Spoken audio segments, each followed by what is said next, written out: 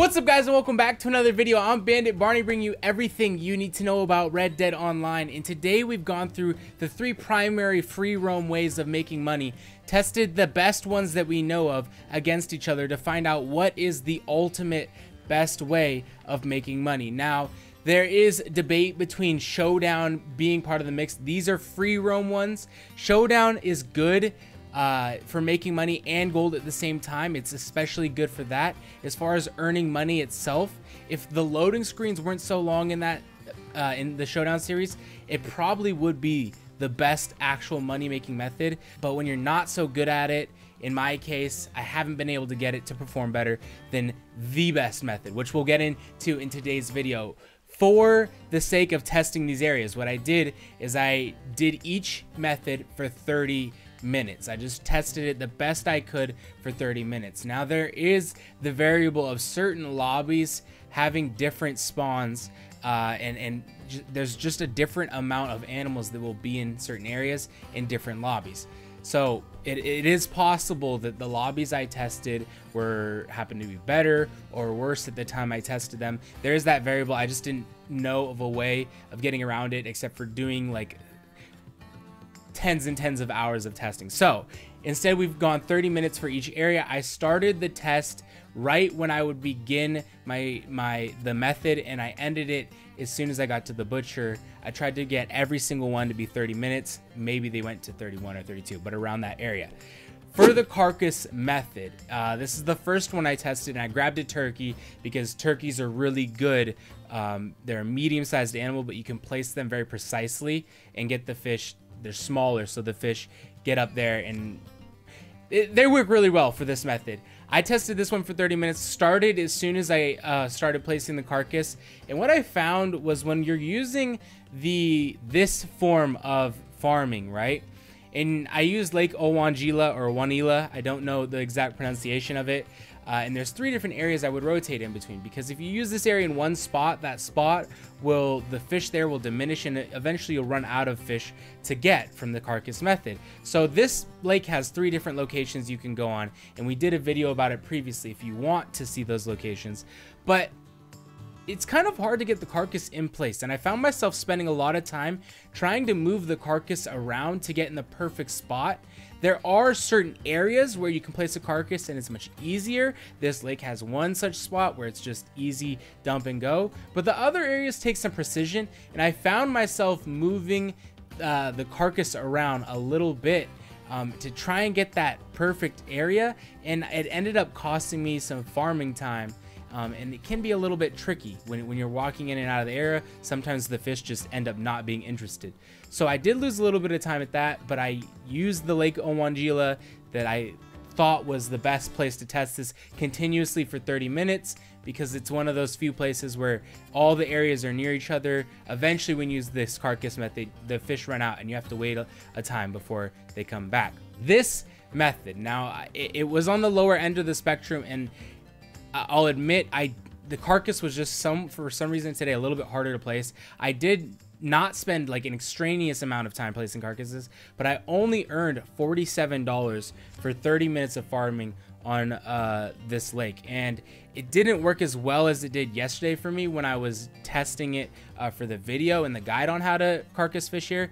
But even if it would have worked a lot better, it was so far from the other methods, which leads us into hunting. That's the second method I tested, and I'll be the first one to say I have not often used this method of gaining money before. I haven't used it nearly as much as I've done the fishing methods, so I'm not too familiar with the hunting method, but I do know that above Saint Denis in Lemoyne and around Rhodes are a plethora of different animals, and we can get those birds that are so good. And I wanted to focus on hunting like the spoonbills and the other birds that are worth money because their plumes are so cost effective. You can get 3 off a single bird that shot well, and they're like $1 plus each. So I was focusing on those birds and just really like everything that I could hunt and just trying to maximize the effectiveness of it. This is the first time I'd really gone in and testing a hunting method like this, and started in Rhodes, rode around a little bit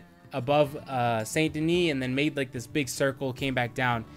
The whole rotation ended up taking about 30 minutes, and I was able to earn $106 doing this. Now, I was kind of surprised by this because I haven't used this hunting method before, and I was a little bit lucky for me because I'm not the best shot, and I was getting a lot of first shot kills on these different animals, which especially helped when I crossed the bridge from roads to like that swampy area, and there's that bird spawn there. I was able to get 4 birds to spawn there, which clearly helped. Those spoonbills are worth so much money. And then moving on to the gators, those are easy one shots, but the other animals like deer, I normally miss a shot or two.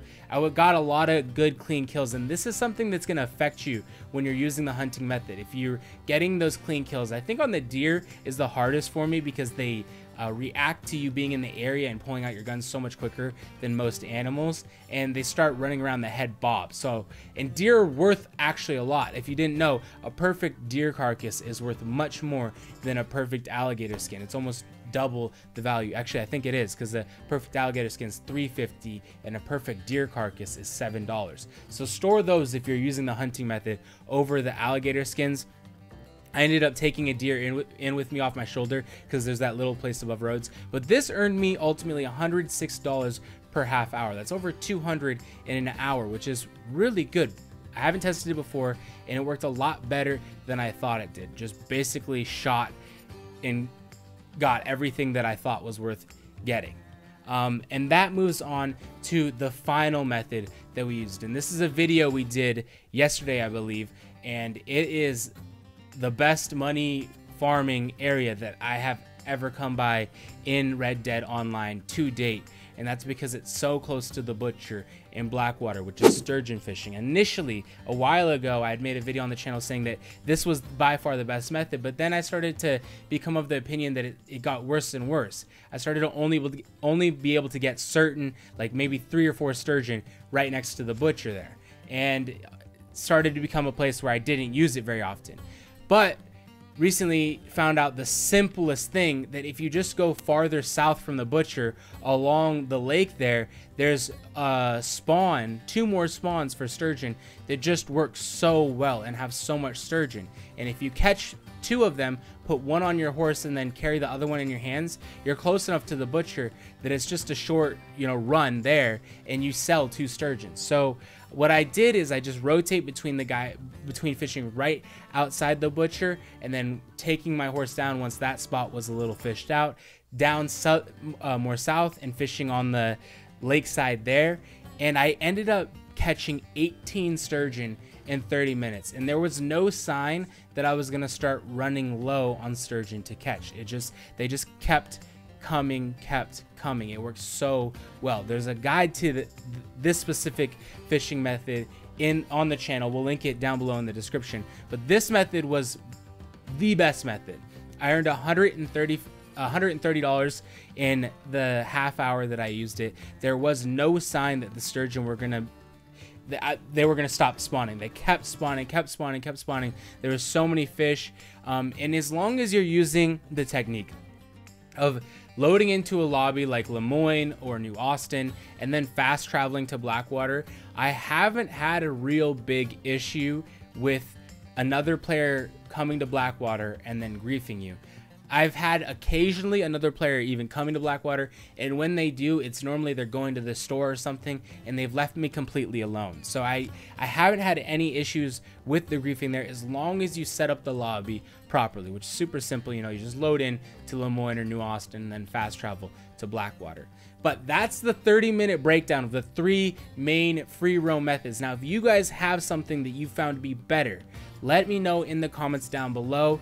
We can start venturing down that road of finding out even more and better money-making methods. At the moment, Showdown series is really good because you're earning gold at the same time, but if you're more of a free roam style, the sturgeon is hard to beat. Hunting's a lot more entertaining. The sturgeon is just the same thing over and over and over. Out of these 30-minute tests, that was definitely the one that felt like it was taking the longest. Hunting's fun, but there's a big risk in the hunting. There's a big risk. If you get shot on your way back, you're losing, you're not going to lose $100, but you're probably going to lose $50, because those pelts and those carcasses that you bring in are what are worth the most. Thank you guys for checking the video out. If you made it this far, give the channel a sub. Appreciate the support and hope to see you in a future video.